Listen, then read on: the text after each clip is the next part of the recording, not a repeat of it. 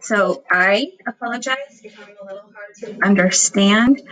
I had the surgery on my jaw last week and it's still numb and it's still hard for me to talk a lot. So I'm going to do this video the story probably in 3 videos. So our genre is an informational text, meaning this is all fact-based and true. The title is From Life on Earth and Beyond. Our background says, an astrobiologist, Dr. Chris McKay, studies life in the universe to answer an important question. Is there life on other planets? McKay, so when they say just McKay, that's his last name. They're just referencing him. And other astrobiologists look for signs of life in extreme climates on Earth.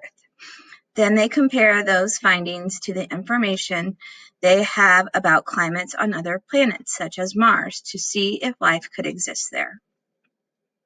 Okay, the first part, this is a heading right here, between a rock and a cold place, and it says, the dry valleys of Antarctica. Question, can life survive in a very cold, dry place? So right here, this would be the heading. And then this stuff in the blue would be its subheading, sub meaning below. Below the heading. Here we go. Paragraph 1. At the very bottom of the globe, in a land of ice and snow, there are great curving valleys of bare earth. Antarctica's dry valleys. It's a harsh place, meaning it's hard to live there.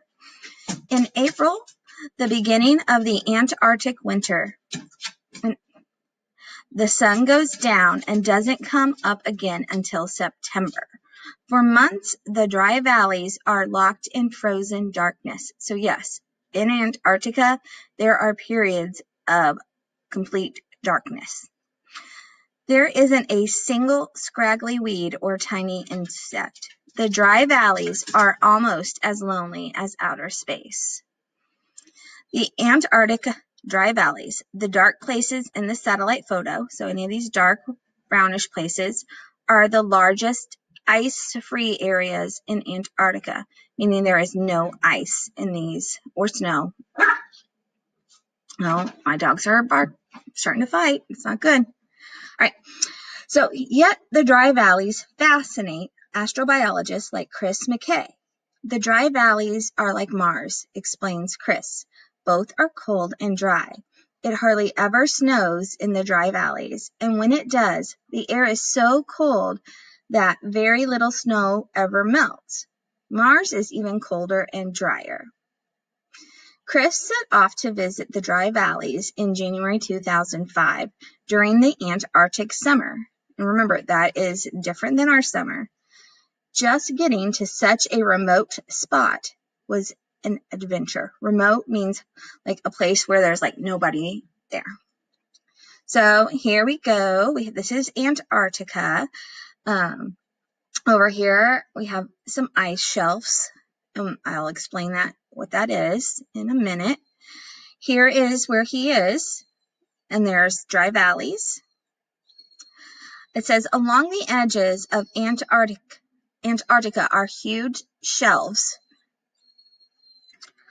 All right, so let me say that one more time. Along the edges of Antarctica are huge ice shelves, and these are thick floating platforms of ice. So think of them as like giant ice cubes. The Ross Ice Shelf near McMurdo Station is the size of France. The Antarctic dry valleys are also nearby. All right, here is another heading that we have. It's called Journey to the Bottom of the Earth. To reach the dry valleys, Chris flew from San Francisco, California to New Zealand. In New Zealand, he boarded an Air Force cargo plane to McMurdo Station in Antarctica. The cargo plane had no reclining seats or meal service, no windows either. It was 8 hours of being cramped and cold, and so noisy you had to wear earplugs, Chris later recalled. So here is Chris and his team getting ready to board the cargo plane. Cargo is basically means like packages, things that you just take along. It's not meant for people. So Chris and 7 other scientists took many boxes of equipment to Antarctica, which is probably why they needed the cargo plane, because they had to bring all these supplies.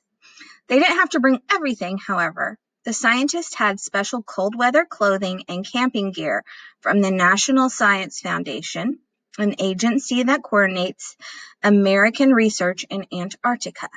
They didn't have to pack food either. Chris and the other scientists went shopping at McMurdo Station's supermarket, and supermarket is in these quotation marks, meaning it's not really a supermarket like we're thinking of Walmart or Meijer or even Kroger, because it is a big metal hut full of groceries. After stuffing 2 helicopters with camping gear, equipment, food, and water, the scientists flew to the dry valleys.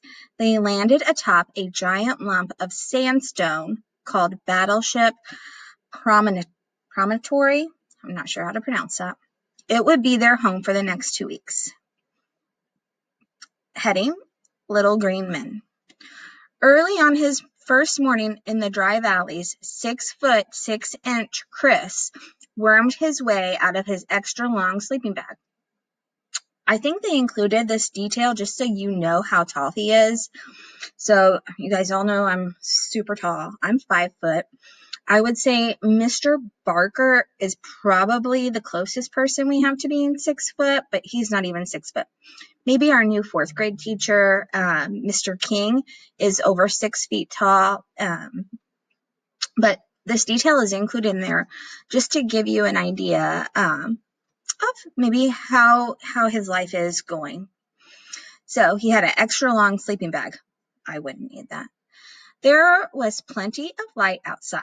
The sun is up 24 hours a day during the Antarctic summer.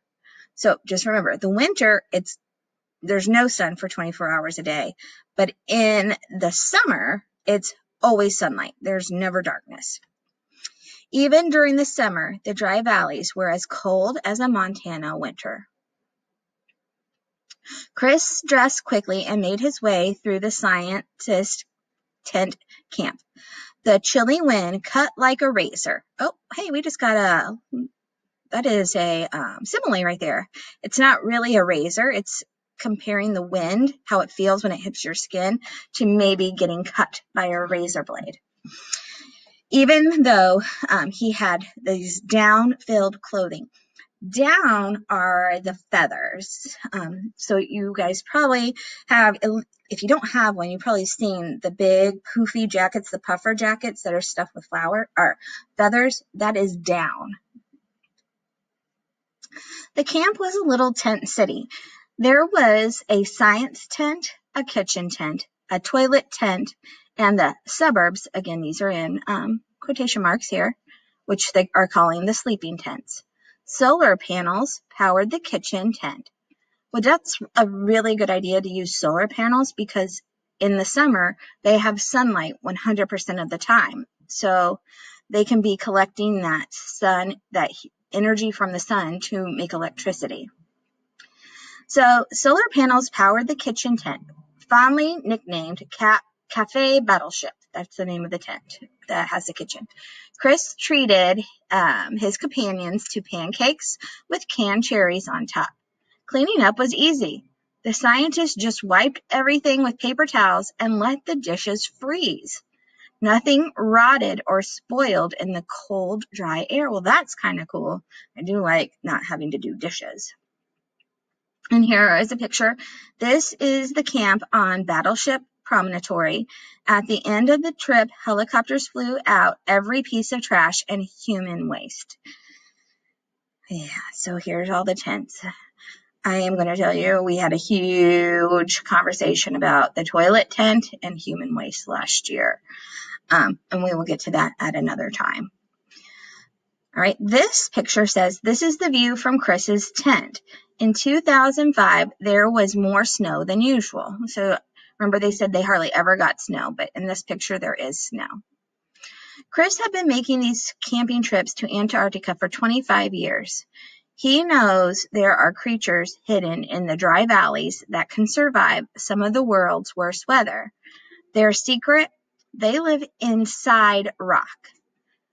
Solid rock isn't always solid. Many rocks are honeycombed with little spaces or pores that seem to like huge caverns to super small creatures called microbes.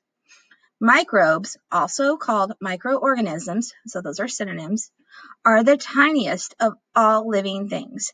They are so small that they can't be seen without a microscope. I'm going to pause and I'm going to show you a picture of a rock that isn't solid. Okay, so this is a rock I happen to have. And I'll put it close. You can see it has little holes in it. This stone or rock is actually called pumice. But this is what he's talking about. The little microbes can go and live in those tiny little holes. Okay, paragraph 12. After breakfast, Chris headed to the nearby sandstone cliffs. He examined the sandstone carefully. Chris spotted little blotches on the rock. A colony of microbes was living in pores just under the surface. So those holes like I have here, those would also be called pores. With a hammer and a chisel, he carefully chipped off a chunk of rock to take back to his lab at NASA.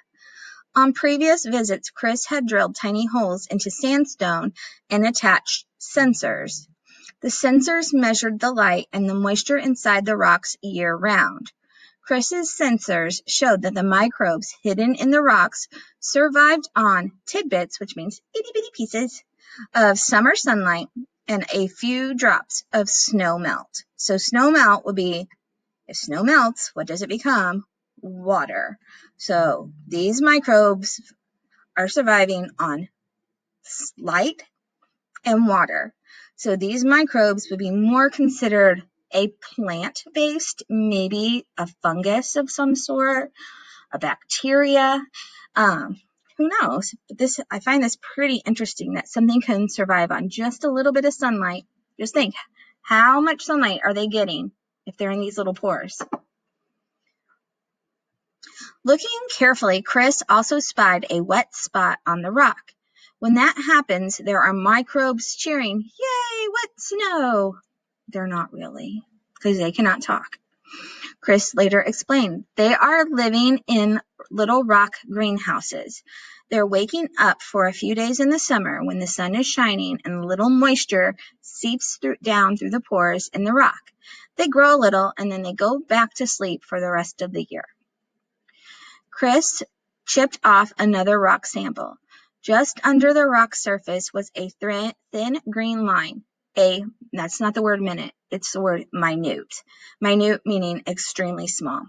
Forest of microbes. Cyanobacteria and fungi. Fungi is a fungus. These microbes were real survivors.